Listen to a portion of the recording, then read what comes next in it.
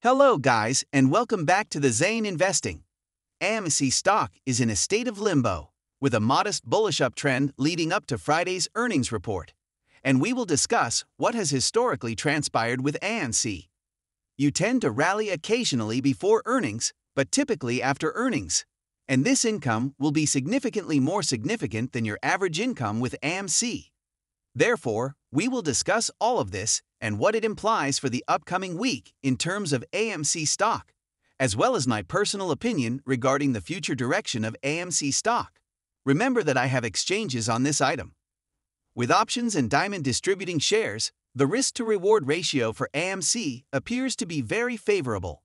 That is the crucial point here. I do not believe so. A trade must necessarily involve the shares. I do not wish to invest here. I do not wish to compromise here. I intend to acquire and possess assets until the end of the world. However, with some of these options, you can obtain great leverage, not financial advice. Obviously, options can and frequently do expire at zero. Hence, bear this in mind. Let's now delve into all of this vital information. If you are visiting for the first time, greetings, ladies and gentlemen, my name is Zain, and I am the creative investor, or whatever you wish to call us. We keep you abreast of market developments. We will discuss broad economic data. We are discussing the Fed. We're discussing recession, not recession, earnings, and all of this excellent material.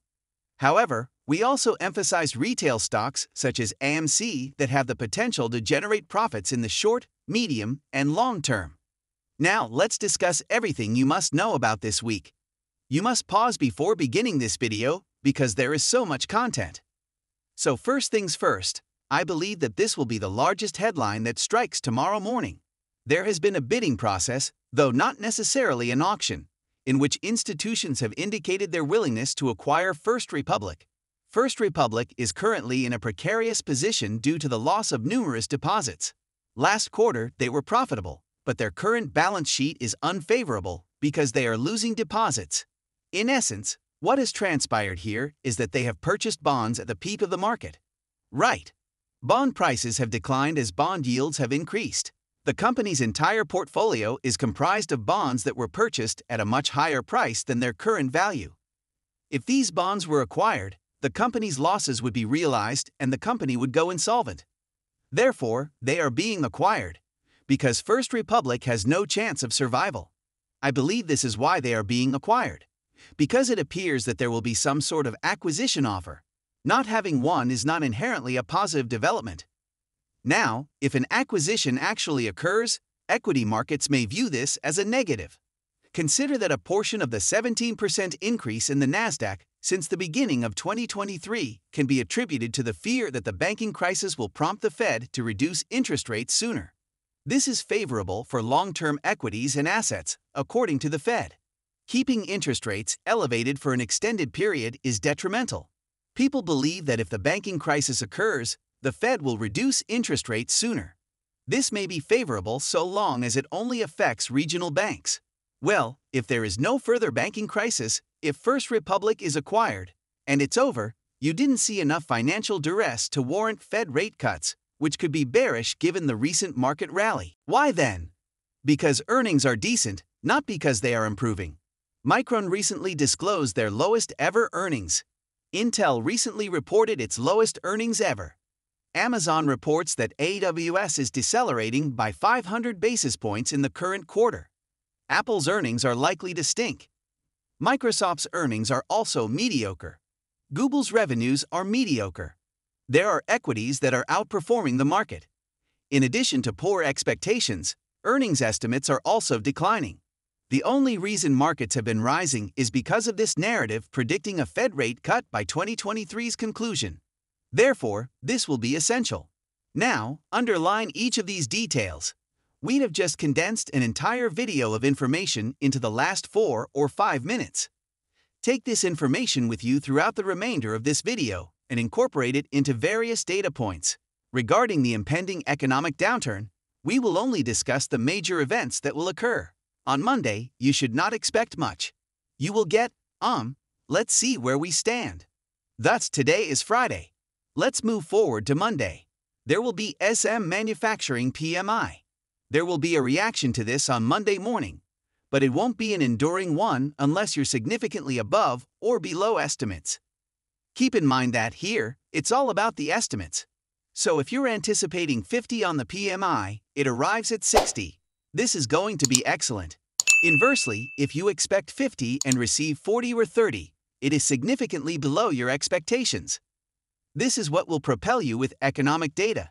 If it meets expectations, I anticipate an initial spike or decline, but the markets will consume it regardless of the direction. On Tuesday at 10 o'clock a.m., we anticipate 9.7 million job openings to be announced. On Wednesday, you will receive ASM Services PMI, and you anticipate that to be 51.5. Anything above 50 is considered positive. Therefore, you need to see deflation in services. That's probably not a positive thing if it arrives hot right now. This is the week's most significant catalyst, which could send stocks such as AMC and broad markets soaring or plunging dramatically on Wednesday. Wednesday at 2 o'clock p.m. will be the announcement of the Fed's interest rate decision. You can therefore trade this if you so choose. We know they're going to raise rates by 1/4 percentage point, but it's essential what their guidance is and how clear they are, as markets are anticipating a pause. If the Fed says, yes, we're still data dependent, the risks are much more to the upside, meaning that rates will have to rise from here on out, not fall. So why is this so crucial?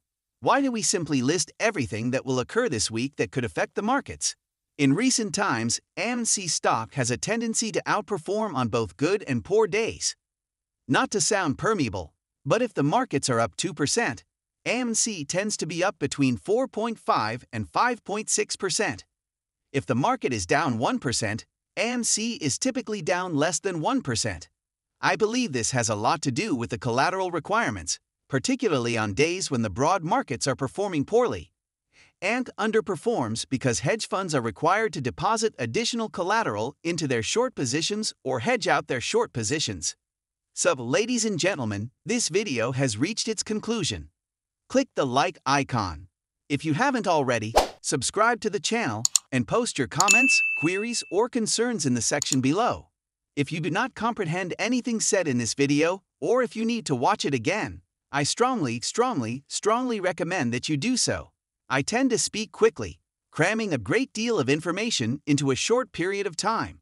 I would strongly advise you to re-watch this video in order to completely absorb and comprehend the content.